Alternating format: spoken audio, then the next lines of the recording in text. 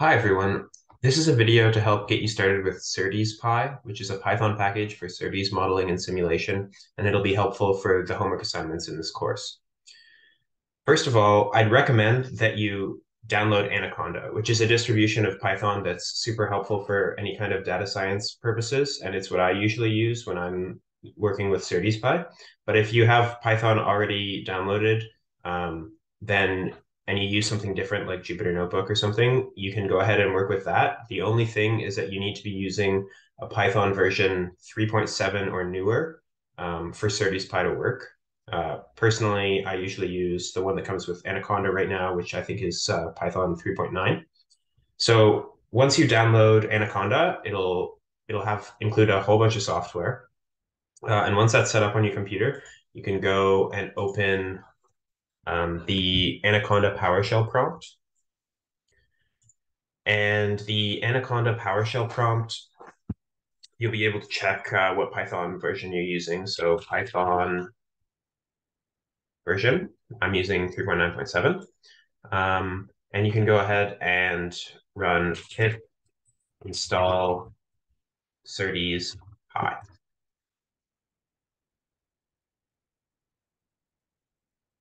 So first, it'll go ahead and install all the requirement packages like SciPy and NumPy and Matplotlib and such. And then it'll install SerDesPy version 1.0. And once this is successfully installed, you can go ahead and get started using it. So this package is, you can see it's uploaded to pypi.org. Pip install SerDesPy is how you download it. And then also it's maintained in this GitHub repository. So if you want to check out the source code, you can download it and take a look at these different files, which have all the functions that you might find helpful for the homework assignments. So the IDE that I usually use with SerDesPy is Anaconda 3. So I'm just going to open that up.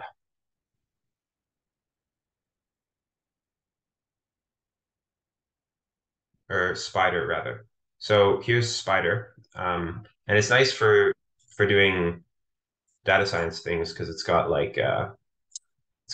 these tabs so you can navigate files. Here's where your matplotlib plots will show up in the plots tab. You can see the different variables that you're using, and it's also got this console.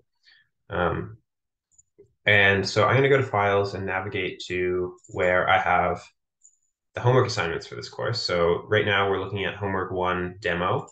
And so this should introduce you to all the functions you need in order to complete the first homework assignment. So the first few lines are importing modules like SerDesPy, NumPy, SciPy, and Matplotlib. And then the homework assignment is to create a waveform, a transmitter waveform, and pass it through a low-pass filter. So this first section is all about creating the transmitter waveform.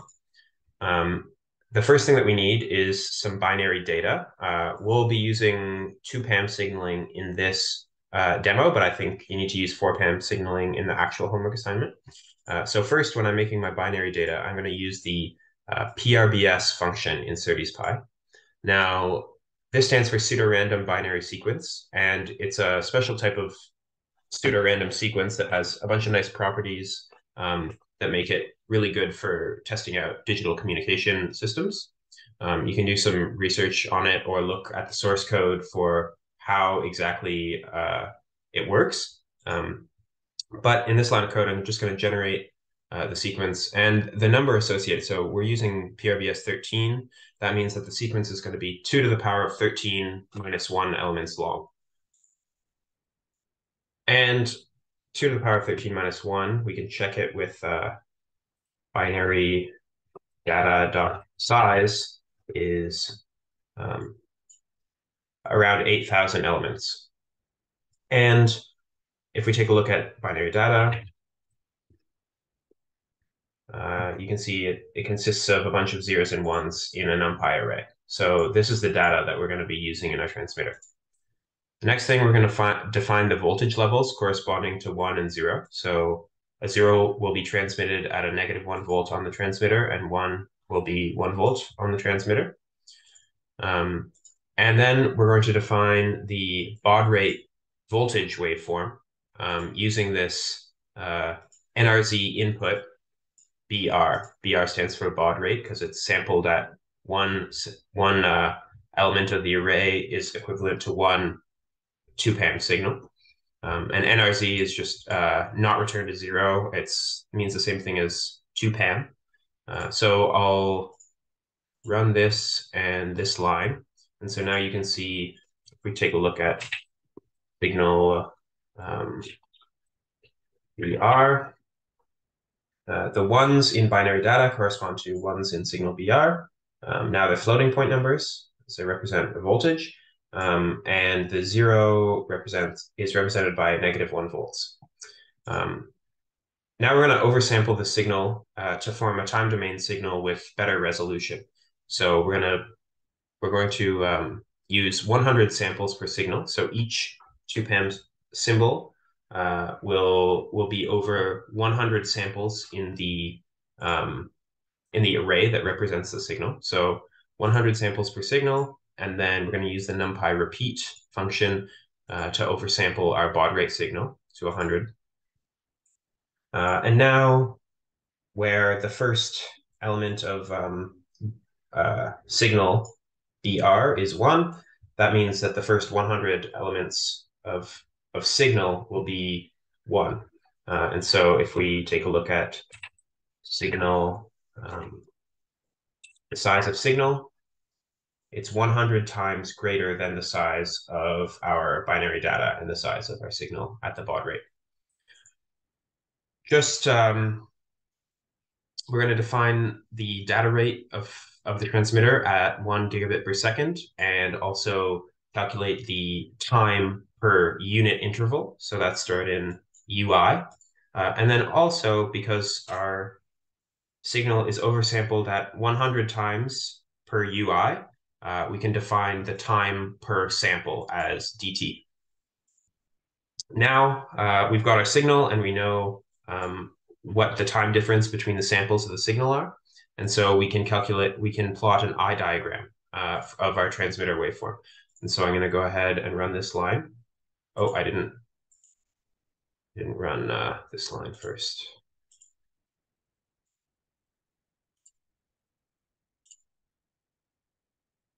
Okay.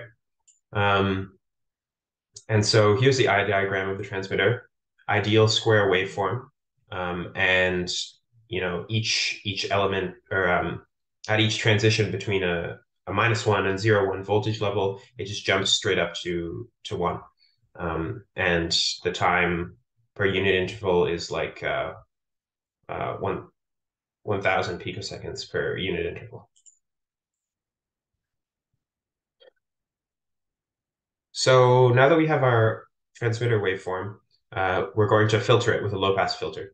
So our approach is going to be to first construct the discrete transfer function of a low-pass filter, then find the impulse response of the transfer function, and we will filter the signal by doing a convolution between the ideal transmitter waveform and the impulse response of the low-pass filter's transfer function. So a couple parameters. First, the bandwidth frequency, let's just set it at 500 megahertz. And then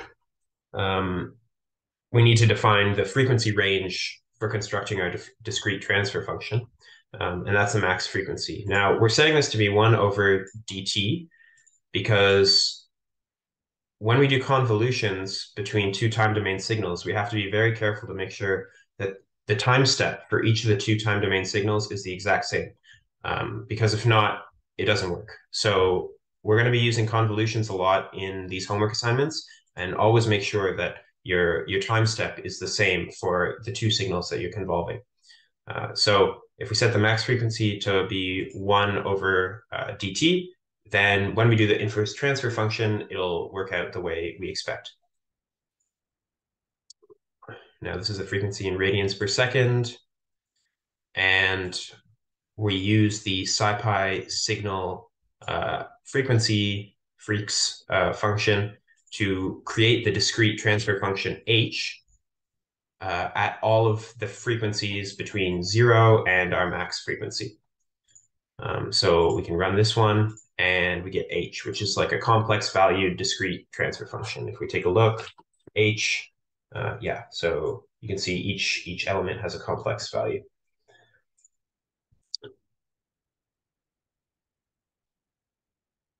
And defining the frequency in hertz, run this line, and then I'm just going to run this whole cell to plot the frequency response of our filter that we've just defined. Here we go. So it's like a low-pass filter, one pole at 500 megahertz. And so you can see that minus 3 dB frequency is there, and then it rolls off at 20 decibels per decade after our cutoff frequency. Now we're going to find the impulse response of this, and there's a function in SerDesPy to do this. It's basically taking the inverse discrete Fourier transform of the transfer function h, but first it constructs the two-sided frequency response in negative and positive frequencies, and then takes the inverse Fourier transform of that. So we're going to go ahead and do that and plot the impulse response. So this is the impulse response. You can see that it's like an exponential decay function, which is what we would expect for the inverse Fourier transform of a one-pole system. And we can just do a quick double check here that our time step in this one is the same as the dt we set in when we were creating the transmitter waveform. So dt is 1 times 10 to the minus 11 seconds. And then if we take a look at here, this is our time vector called t for the impulse response h. So t, the first element is 0, and then the next element for time is 1 times 10 to the minus 11. So these match up, and that's what we want. And then finally, to find our filtered transmitter waveform, we do a convolution between the signal and the impulse response.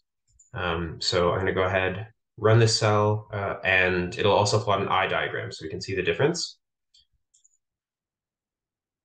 Okay, there we go. So here's our 1 gigabit per second 2PAM signal after the convolution with the impulse response of this transfer function. And so you can see now instead of sharp edges, we have like an exponential rise and fall to the new voltage levels. And this is, you can see that the eye opening is shorter and narrower than it is in the ideal transmitter waveform. So hopefully this gives you all you need to know to do the first homework assignment. A few things I'll add. We just did 2PAM signaling. I think you'll be doing 4PAM as well. And so instead of the PRBS function, you could use the PRQS pseudorandom quaternary sequence function of SerDesPy. And that'll generate a random sequence of numbers with 0, 1, 2, and 3 instead of just 0 and 1.